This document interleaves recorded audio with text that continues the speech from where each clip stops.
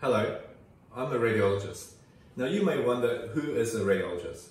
A radiologist is a medical doctor who's undergone medical school training and then decides to go on to specialize in interpretation of radiology images. My subspecialty interest is in the imaging of prostate gland.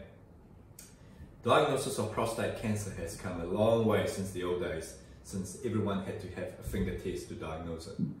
These days, if you have an elevated PSA or you have a strong family history of prostate cancer, you can choose to have an MRI scan of your prostate gland instead.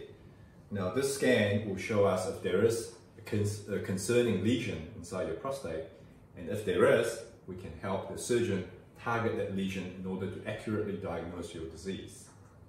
If you do get diagnosed with prostate cancer, we have another form of scan called PSMA PET-CT scan, which aims to make sure that the cancer hasn't spread outside of the prostate gland.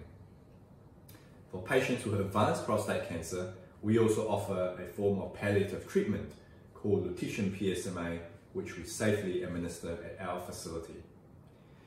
At Mercy Radiology, we see you clearly by offering the full range of diagnostic imaging and treatment services to make sure that you get the best outcome for your condition.